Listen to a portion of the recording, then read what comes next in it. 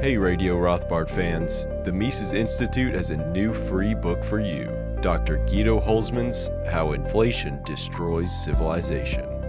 Learn how inflation isn't only making us poorer, it's harming our culture, mental well-being, and the moral foundations of civilization itself.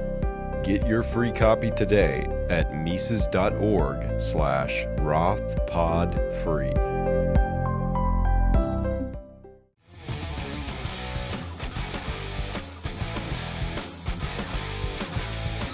Welcome back to Radio Rothbard. I'm Ryan McMaken, Executive Editor with the Mises Institute. And with me, of course, is my co-host, Tho Bishop. And we're very fortunate today to have with us Guido Hülsmann. And he's one of our senior fellows. If you follow the Mises Institute at all, you're quite familiar with him. He's a professor at the University of Angers in France and, of course, has helped form many of our PhDs who are associated now with the Mises Institute.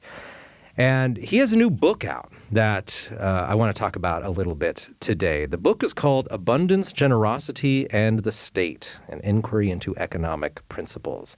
Now, this is an important book.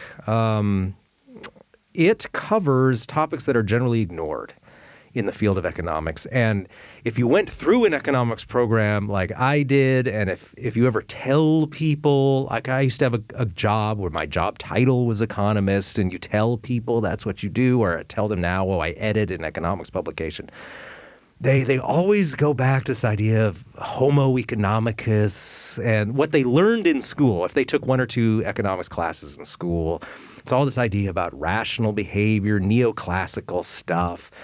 And it never really touches upon what these people know is very fundamental to the human experience, which are these issues around non-monetary exchanges, where people, they engage in behavior that doesn't have to do with getting an amount of money back in return for performing this deed or act or selling this service. There's this whole economy out there of, as you say, abundance and generosity. And you, with this book, which is a substantial book, attempt to really raise some of these issues about how do we understand this aspect of the economy. And I'm just really interested in this topic overall. And I've just written some short articles in the past, right, with titles like the Homo economicus myth and things like that. And we do find, right, if you delve into Austrian economics, people like Mises, right, they weren't like the stereotypical neoclassical caricature of economics, like people who took one or two economic classes believe in, and he had a much more sophisticated view. And it seems to me that you're building something substantial based on that good foundation. And so I want to ask you a little bit just kind of your own assessment really on what is the state of the discipline on this issue of charity, abundance, and what prompted you then to launch your own investigation into these phenomena? Well, that's a very good question. Well, charity and abundance are treated separately from standard economics. So if we look at the training of young economists such as yourself, more recently, and myself at the time, and everybody today, in the classes on microeconomics and macroeconomics, you never talk about these things and so on. So these are specialized classes that you typically have on the master level. You get specializations, whatever, in the economics of charity or the economics of non-profits and something like this. So really specialized courses. It's completely separate from the rest. And what they do there is indeed very often to distance themselves from the standard approach in economics, which relies in neoclassical economics very strongly on the homo economicus hypothesis. So the Homo economicus is a being that tries to maximize monetary profit. Right? So not necessarily monetary revenue, but the difference between revenue and cost over time. So Homo economicus, in whatever he does, has this money measuring rod before his eyes, and that's what he tries to maximize. Now this is obviously a fiction because human beings do not act like that. So it's very easy if you want to present your own study program or your own course on the economics of gifts or of philanthropy or whatever, by pointing out, well, the Homo economicus does not correspond to what we observe in the real world, because people are very often not interested in money, and fortunately so. It would make family life very stressful if this was the only topic of conversation and the only orientation. Friendship would be virtually impossible, right, if this was the only thing that counted. So obviously that's not the case. Right? So then why has this become so important in mainstream neoclassical economics? And the reason has much to do, I think, with the attempt to introduce mathematical modeling into economics. It's something that rose slowly in the course of the 19th century and then grew very strongly after the publication of Leon Warra's and Stanley Jevons's books in marginalist economics, or elements of pure economics from Warra's and theory of political economy from Stanley Jevons in the early 1870s. Now they did something that the classical economists had not cared for, namely the introduction of mathematical modeling of human behavior. So this was supposed to be the next great step in improving the quality of the science, right? The modeling it after the natural sciences. So how do you model human behavior that is obviously apparently chaotic, may have different orientations and so on? It can be greatly facilitated by introducing the hypothesis that we are dealing only with human beings that are homines economici. All right, so just try to maximize value. And that brings about one of the results that are crucial to neoclassical economics, namely the model of the perfectly competitive market. In the perfectly competitive market, you have an equality of revenue and cost for all businesses. And not only revenue and cost are equal, but marginal cost and average cost are also equal in the perfectly equilibrium situation. So all, and that means, I mean, let me translate this. What this means is that whatever service you provide to somebody else, it is exactly retributed with an exact corresponding equal value. Right? You receive a good or a service for somebody, well, you pay an equivalent value to that person. That's the significance of the perfectly equilibrium, pure and perfect competition. Right? And so the Homo economicus was, in fact, a tool to get to this point. How can we explain that there's a tendency toward such a situation? Why is this situation important? Well, because it was supposed to epitomize the very meaning of justice. Right? The idea was that in a perfectly competitive market, well, not only get economic efficiency, but this economic efficiency is also morally just and good. Right? So that was the idea behind Warra's. And then Warra's and others, of course, they say, well, this is a theoretical construct, because in order to get this point, not only do human beings have to be homines economici, but they also need to be omniscient. Sort of, right? So they need to know exactly what has happened or what the situation currently is, what are the different quantities and qualities of goods that exist, but also they need to be able to foresee what's going to happen in the future. Only then do you get to such a situation in which you have a pure and perfect equilibrium. And so that was obviously not always the case. So then you get deviations, and this opened opportunities for government intervention. Right? So if we deviate from this general equilibrium situation, well, then at least we have an idea, we know where we should be, right? And so we can say, yes, people are imperfectly informed about the existing conditions, so maybe the government should step in and provide information about economic conditions. Maybe the government should intervene in the economy in order to prevent that monopolistically large corporations emerge, or labor unions grow too powerful, and so that rather than have a competitive situation, we have monopoly and so on. Right? So it's a mixed bag, but the idea is really it comes from the idea of creating a model of the economy that is perfectly efficient and perfectly just. In order to get there, you needed the Homo economicus hypothesis. And that, of course, right, you're on the wrong track from the outset, because in fact, what you're doing is not to engage in a scientific endeavor. In science, we're trying to describe reality as it is, to explain the causes and the consequences that follow from it, but you're erecting a straw man, which is your model, and then you're pretending that somehow this is supposed to represent an ideal in comparison to which you can measure the real world. Right? So economics has been on a wrong track ever since those days. And one of the victims, is not the only one, but one of the victims was the economics of gratuitous goods, so donations, externalities, and so on, which from then on have been separated in a very artificial way from the main corpus of economics. And what I do in my book very much is really to bring this all back into one edifice and show that, well, building on Ludwig von Mises in particular, but also other very good economists such as Frédéric Bastiat and Kenneth Boulding, more recently was a non-Austrian, well, we can show that really reality is one, right? And also our theoretical explanation of both markets and non-market behavior, gratuitous goods, and so on, can be articulated under a unified and coherent theoretical edifice. And that's what I do in the book.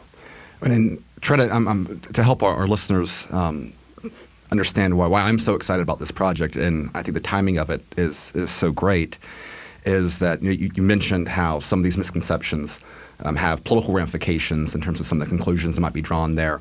But we're at a time right now where kind of the discipline of economics, and perhaps for good reason, given the fallacies of the mainstream, is under attack, not only from the left that has always had a kind of hostility to markets, but also from the right that have criticized economics for being so focused on kind of purely materialistic ends. Some of it extends to some of their criticisms of libertarians as being, hyper rational or disconnected from this seeking of a goodness and kind of a spiritual dynamic. And I think your book, as really as a treatise, as a foundation that can speak to, obviously within your work broadly, you've addressed the cultural consequences of various economic phenomenon. But I'm very excited for this to help younger scholars help bridge that divide and help, I think, promote why the Misesian approach to economics is so important, so relevant, where so much of the conversation about economics broadly is so sterile in these areas, and that we have something very rich to add to some of these cultural concerns that I think are very predominant in a lot of the political conversations throughout the West generally, and particularly here in America right now. Thank you very much for this comment. Yeah, indeed, this is something that I had not really anticipated when I set out writing the book, because my focus was more narrow. I mean, let me come briefly back on your question, Ryan, at the beginning. What was the motivation why they started doing this? Well, I'm Catholic, and Pope Benedict the 16th in 2009, he had published this encyclical, Caritas in Veritate, Love in Truth, Charity in Truth, in which he discussed the central importance in human life of the principle of gratuitousness. That's how I called it. And he says, well, the greatest goods that we possess are love, hope, truth, and so on. Right? They are not something that we create, that we deliberately choose, but they are given to us. So we don't produce them, we don't choose them, but we receive them. And all these things are received. Now, obviously, this also plays a role in the economy, also notably when we think of gifts. But Benedict thought that it should play probably a bigger role, right? So it should just not be limited or closed as in a closed box, right? Put into this thing. Yeah, sometimes we do some charity, and the rest of the time we are just trying to maximize revenue. What are the ways in which this principle of gratuitousness in material activities can play a greater role, and it should be a greater role? So he raised this question, right? So what's the answer? Now, in 2009, I was busy with various other things, and then I decided, okay, well, but this is a great topic, and I gave a talk on this or two, and then I set a doctoral student to work on this. And so that was the easiest way for me to kind of keep in touch with this and see a bit, okay, where is this going, what is the literature, and so on. And the students I had was a very interesting case. Of course, we were still friends, and she's a Catholic nun from Africa, okay, and so she applied and said, well, I would like to do a doctorate with me, and she had been preparing to do a doctorate in Germany. So she had studied German and so on, but in her native country, in Benin, they speak French, right? So, but she had been prepared because she had received a scholarship from the Ratzinger Foundation, and so I was supposed to find a German professor. Well, she did, but not in Germany. Right? And somebody pointed attention to me and said, "Well, this is a German professor, but he's teaching in France." And so we got in touch, and I would have been reluctant to take somebody who had Marxist economics in her curriculum. So, in fact, her training was not very good preparation. But it was obvious that she was a smart person because she got a scholarship from the Ratzinger Foundation. They don't give them just away.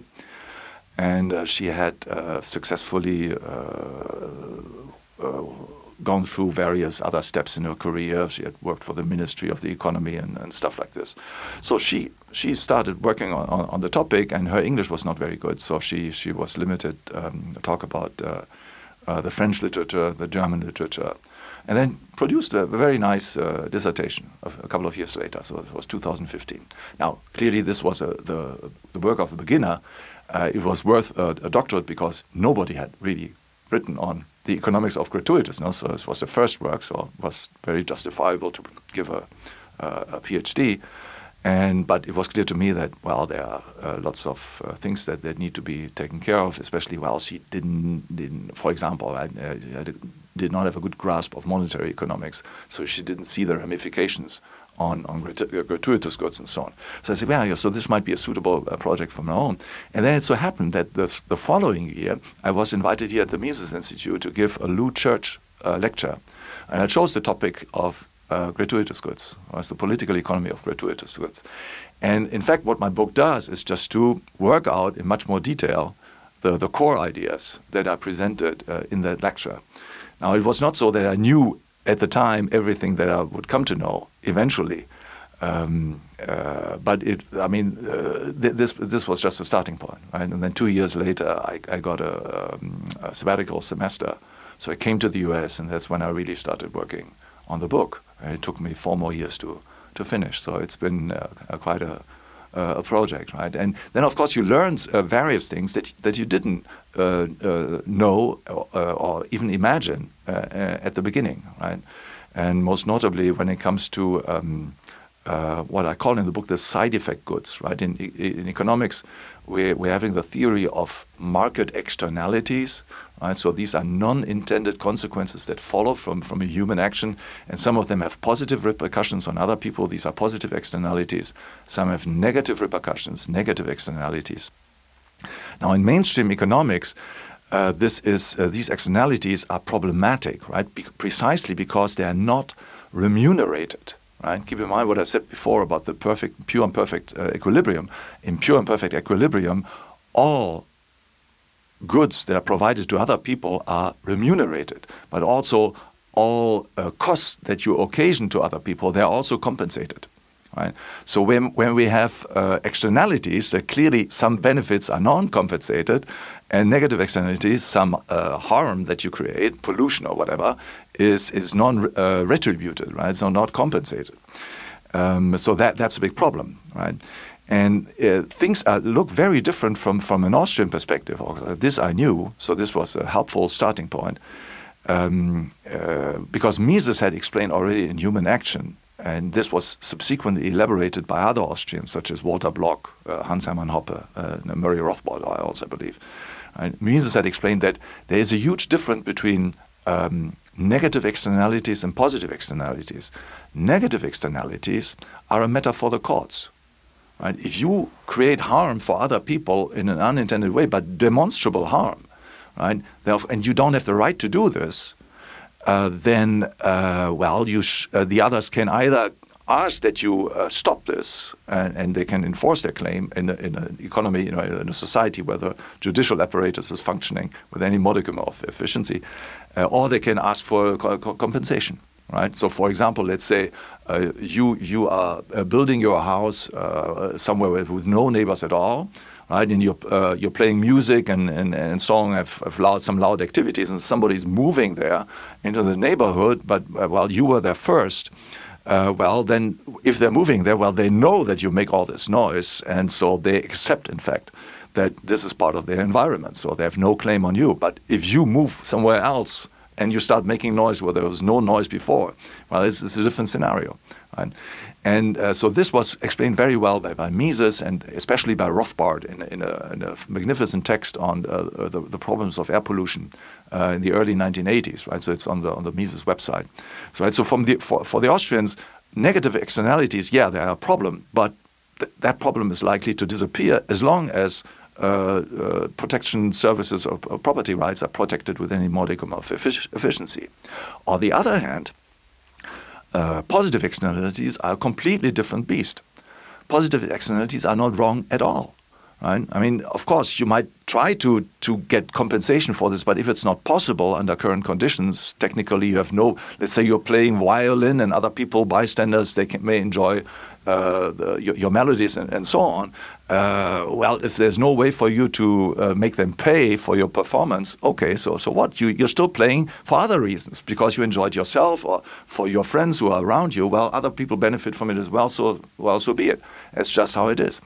And in fact, so for me, there's really nothing wrong with this. And this is absolutely crucial to understand one of the most important, most beneficial aspects of a free economy, namely that it's in fact full of such externalities or positive externalities or side effects. Right? So there is a sort of abundance of goods for which we don't pay, for which we benefit every day in a free society. So this is one thing that I came to understand in the course of my studies, that in fact, in a growing market economy, there's in fact the tendency that the relative importance of such unpaid for goods increases relative to the commercial part of the economy in which you strive for revenue and so on, right? So all economic goods, of course, increase in volume, but the non-paid part, right, the gratuitous part, is likely to increase.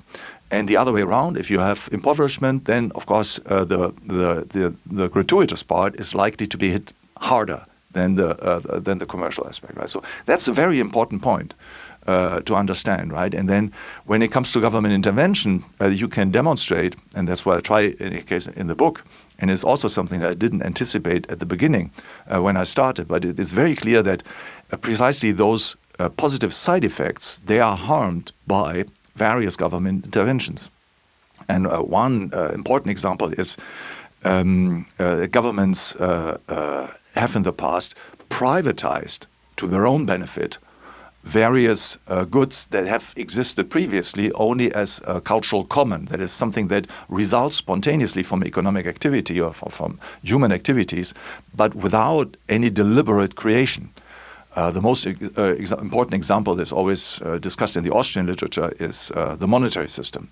And if there's no government intervention, well, there would still be a monetary order, right? So people would use generally accepted medium of exchange, and it would be produced by certain people in various ways, precious metals, maybe Bitcoin, I don't know what, right? So, but people would use this, and everybody would benefit from it, but nobody would really own that order, right? So it's a cultural common.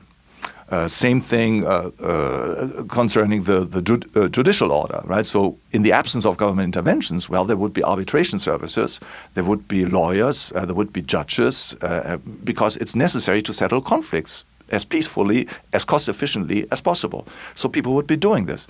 And such an order would exist without being owned by anybody. Right? And it would benefit everybody. So it's something as a spontaneous institution in Karl Menger's words. Now, what the government does is to privatize these things. Right? The government takes over and starts to own the order and creates, in fact, a system, a monetary system, a judicial system. Right? And now the system is supposed to benefit the government in various ways, right? And so what in fact happens here is the privatization of all the benefits, well, not all, but more or less a large part of the benefits that otherwise would spontaneously accrue to all the members of society. And so, and you can show this for other side effect benefits as well.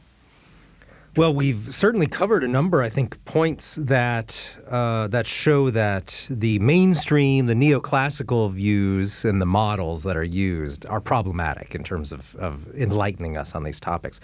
What are some of the ways that the Austrian school is uniquely positioned to give you insights on this and providing a good foundation for our analysis of gratuitousness? Well, one element is that, well, the Austrians have never subscribed to the Aristotelian equivalence postulate. That's also the idea. So in Aristotle, well, I personally, well, I say from the outset, right, I'm pretty Aristotelian in my whole approach, right? So, for example, if you read chapter 2 of my book, this is Aristotle A to Z. So I'm a Aristotelian realist, right? I would say, but Aristotle has bequeathed us one idea that is just wrong, and he doesn't really demonstrate the idea at all. He just brings it forth in the McMaken Ethics, Book 5, in which he discusses the virtue of justice. And Aristotle claims that justice is characterized by an exchange of equal values. Right? So whenever you give something and you receive something of equal value in return, that situation is just. Right? And the Austrians have never subscribed to this.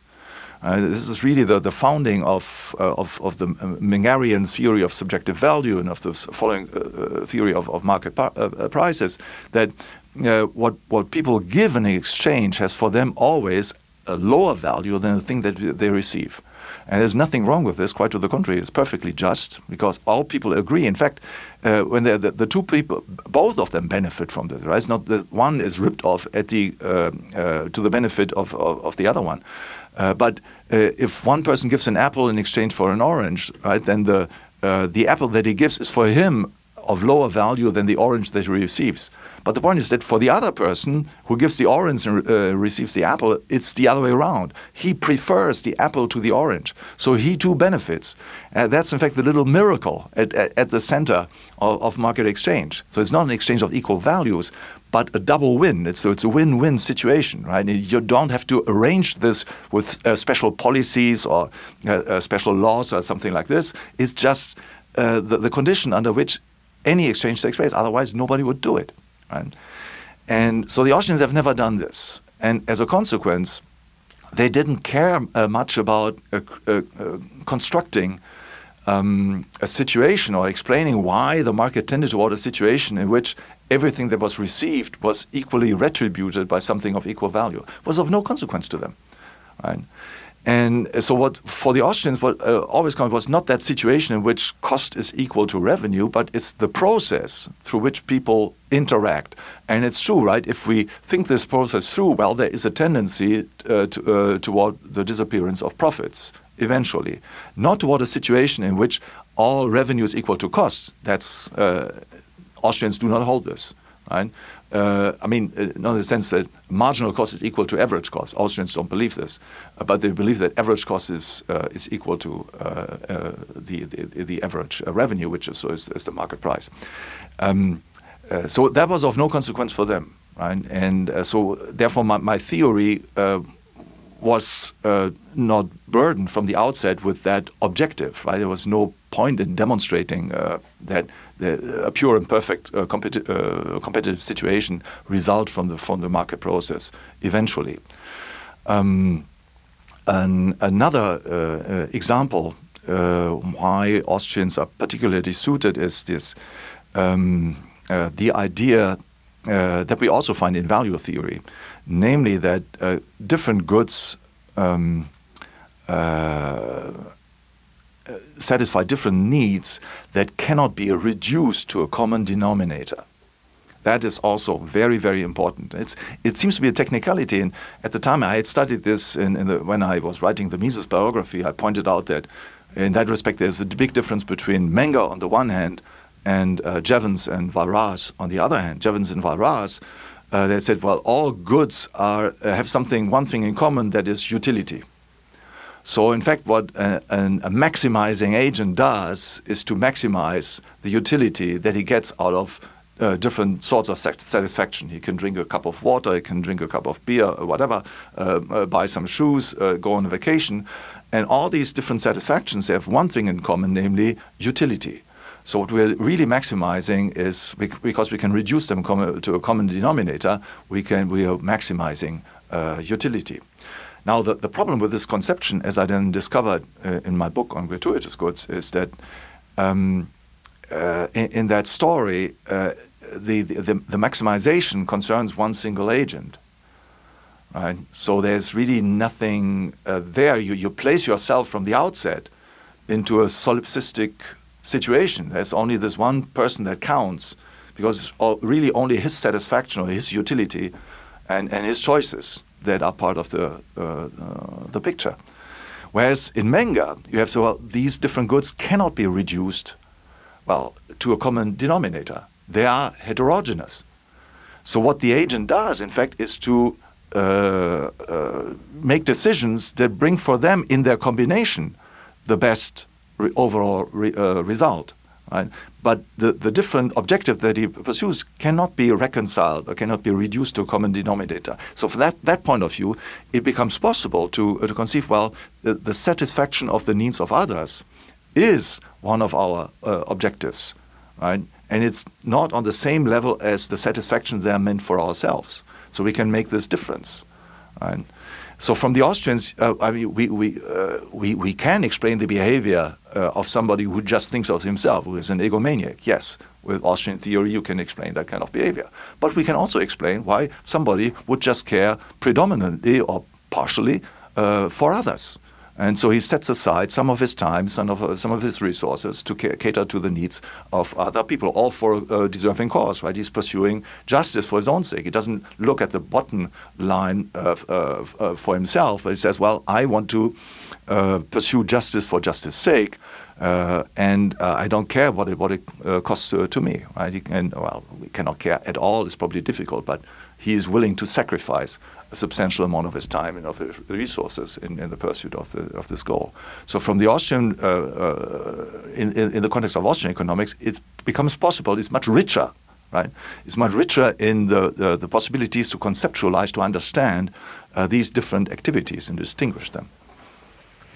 Well, we've touched upon a little bit on where things went wrong in terms of, they've got these models and they want to quantify things. And I do think that continues to be part of the issue just on a very fundamental level, in the sense that when you start talking to people about, not everybody does things for monetary gain. And you say, they might just like giving gifts away. Or they might, you see this all the time, right? I want my work-life balance. I prefer leisure to actually having money, for a variety of reasons. And there seems to be, when you start talking to some people about this, there seems to be a resistance to really engaging that idea. And I think a lot of it comes down to, it just can't be measured. It's hard to measure. I prefer leisure. Why do you prefer leisure? I don't know. I like skiing. How much do you like? How many utils does skiing give you? And you start getting into very complex and non-precise measurements of things, right? And I had asked you in an earlier Q&A on this, I said, because I was anticipating the question that people would ask, always the cynics, or if you talk to a philosophy undergrad, they'll always come back with, they're people, they don't do anything really out of charity. They always think that there's always some hidden motivation. The cynic will tell us they really are angling for some gain. So I asked you, do pure gifts really exist? And you came back and you said, actually, it's really hard to know inside people's minds whether they intend to give a pure gift or not. It's immeasurable.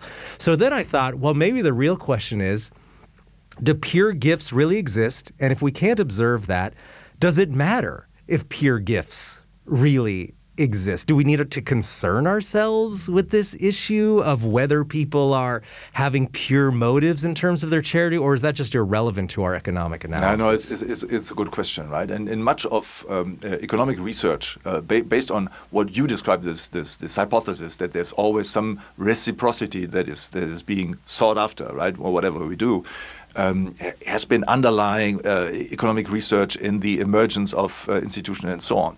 And the conclusion of all of this research, theoretical research, but also empirical, is, well, actually, you cannot explain why certain institutions exist, why people behave peacefully and stuff like this.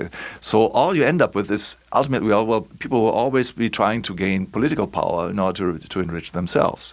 Right? And so therefore, we need to have some deus ex machina, right? Some solution that comes from outside of the system and that creates a solution. And therefore, that's why people end up in saying, well, we need to have a state who creates the judicial apparatus, who creates the monetary system for this all to work out. Right?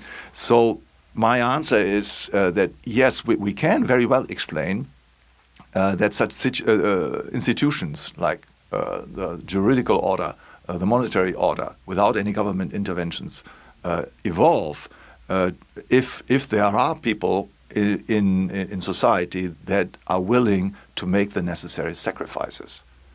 And that's, of course, it's not an original hypothesis or thesis or something. It is, in fact, what most people have believed coming from philosophy and theology and so on, that, in fact, human society is built on sacrifice, ultimately. It's not built on the calculus of pleasure and pain, but on the willingness on the side of at least some people, and these are the leaders, to make the necessary sacrifices for the sake of the greater good.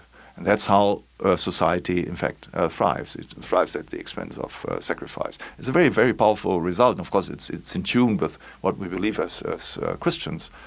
And that's, I think, it goes a long way to explaining why modern civilization, widespread market exchange among people who barely know each other and so on, has emerged in the Western Hemisphere. And of course, we do a lot currently to destroy all of this, so we'll see how far it goes. And well, I shouldn't be surprised that we experience brutal and sudden collapses, right? Because if there's nobody there anymore who is willing to make sacrifices and he sees the beauty of it and is willing to forego benefits for himself so that other people, his family, of course, in the first place, but other people at large, humanity, thrive, well, then we won't go very, very far.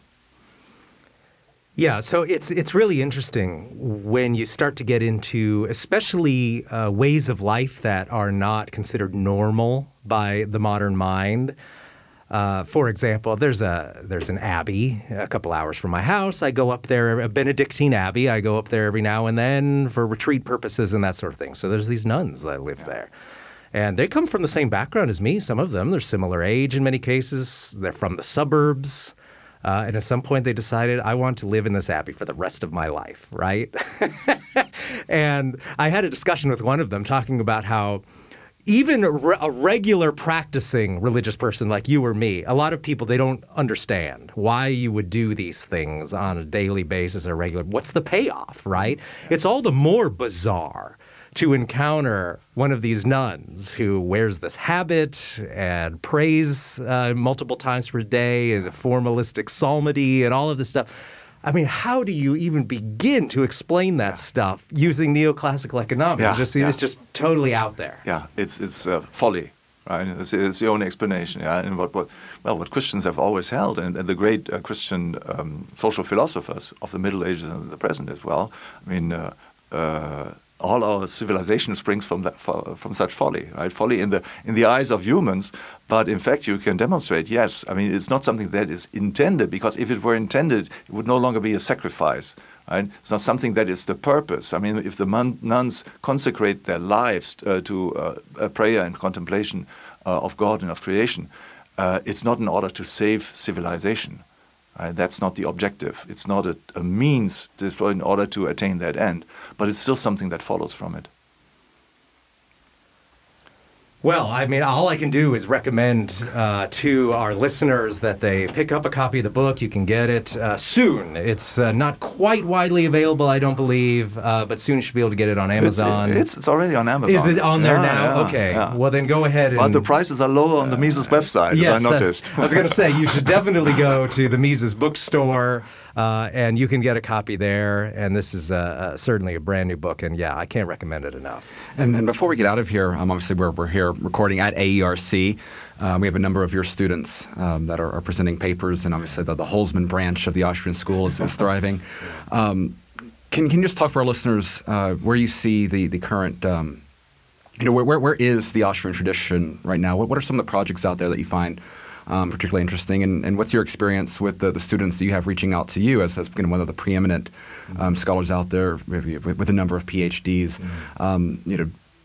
We have a lot of stress out there, and politically and culturally and that sort of stuff. But there is a lot of hope, I think, within the talent and in the minds that are seeking answers in these times. Can you just talk a little bit about that perspective as? Yeah, well, I mean, so I must say, thank you very much. In my approach to doctoral training, I don't have really an agenda. I don't have a research program in which I want to integrate everybody. I want everybody to work on a subject that he really loves, for which he is interested, and just help them in that research. And I think it's also good for all of them to become interested in the work of others. So we are regularly meeting, and then everybody's supposed to read the work always of all the others and comment on the work of all others, because there's some technical aspects in conducting research that are the same whatever the topic you are working on, right? So relating to methodology of a critique and so on. So they're working on very different topics. Last fall I had 3 guys who graduated. 2 Americans, actually, Jeffrey Degner from Cornerstone University and Peter Earle from the American Institute of Economic Research. Degner, he was working on the family in the inflation culture, and Degner was working on the accuracy of financial risk metrics. Okay, so very different topics, somewhat related to finance and money and so on, but really quite different things. So they've benefited from the fact that others were working on something else, right? And so they were obliged to comment on this. Also, very often you get inspiration by consecrating, giving, right, a part of your time to something that is not of immediate concern to yourself. The great Mises, he always said, in his own readings, he was he had very often a random selection of things they would read. Right? Didn't have really he didn't pack all the books related, let's say, to the theory of value on a stack. Now I'm working through to the bottom. So he was reading 1 or 2 books on this and then hopping off to something else, because very often inspiration and fruitful hypotheses come from reading something that's not directly related to this. And so that's a bit the culture that I try to cultivate in my doctoral seminar. Let me just mention the third doctoral student who graduated was Philip Reis. He's a Dutch man. He's also teaching at a small Christian college in the Netherlands. And I won't mention the new guys that are coming up, because I don't want to put any pressure on them. Because sometimes also people, it doesn't happen very often with me, but sometimes people drop out because there are other things that become more important in their lives. Or they just go frustrated. The sacrifice of time becomes too important, because there is a lot of sacrifice that you need to make in order to produce anything of value in research, right? So so that's a bit of my approach. Right? It's not really a program or some grand vision of what are the topics that need to be addressed. I don't look at current policies in order to pick the suitable topics, but I do look at great problems, great transformations, and so on. And then, depending on the person that is involved, some topics are suitable for this and that person. For example, Peter Earle, he was working on the accuracy of financial risks. He was the perfect person to do it, because he had worked 20 years on Wall Street. He was very good, quick on his feet in quantitative methods, and so on. He was just a good person to work on this. All right. Well, thank you, Professor Hülsmann, for joining us today. We'll go ahead and wrap up with that for this episode of Radio Rothbard. Thank you, Tho. And, well, we'll be back next week with a new episode, so we'll see you next time.